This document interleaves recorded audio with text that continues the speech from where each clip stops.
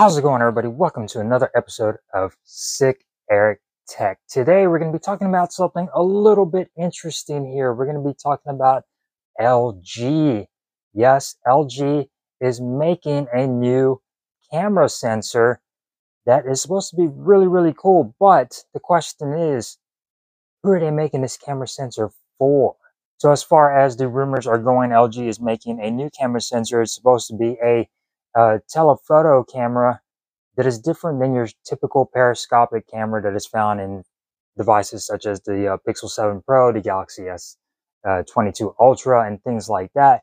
This camera sensor is meant to have moving parts in there to adjust for different zoom time capabilities, as far as going all the way from 4 to 9 times optical zoom and no digital zoom, which a lot of devices like this right here, they'll do some optical zooming in there, but then they'll fill in with digital zoom, and that compromises image quality. Well, LG is saying that this, with the clean and vivid image quality, filming is possible in all magnifications of 4 through 9 times zoom. They're also stating the image quality enhanced through accumulated optical technology and camera bump removed. The LG G8 literally has no camera bump on here. How are they able to do that? Like, amazing. So I think eliminating the camera bump is not that hard.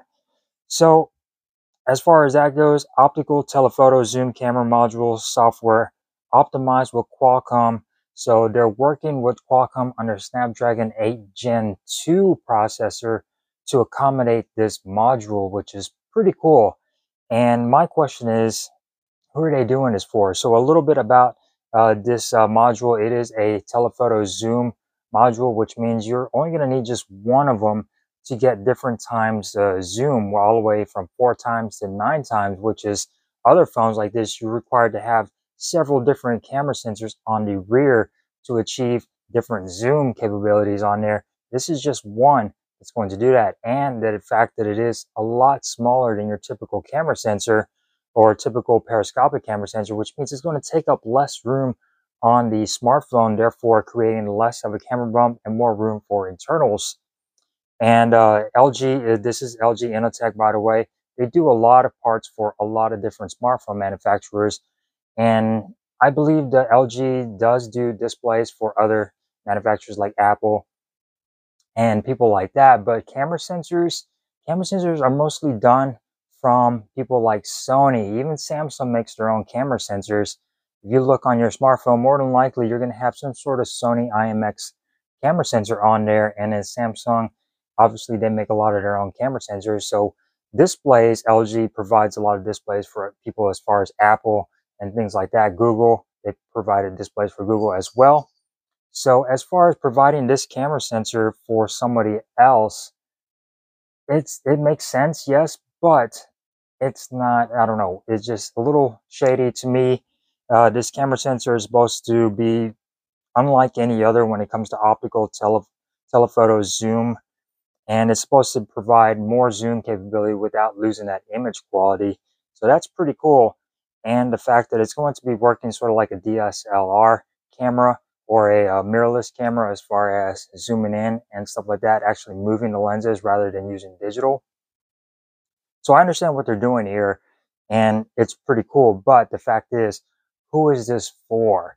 Could LG be coming out with a new smartphone next year? This is supposed to be announced in January at CES. LG is supposed to be announcing this module, and they're saying it's for other smartphone makers, such as, OnePlus, Xiaomi, even Apple and Samsung. But what if they use it on one of their upcoming devices? What if LG decides to come back? That is the question here. LG has been on hiatus for over a year.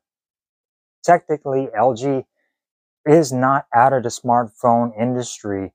Yes, they decided to stop manufacturing smartphones, but they still got a little department working on software, working on updates for all their current smartphones. So the department is not necessarily fully closed and shut down. They still got people working in there. They're just not manufacturing any smartphones.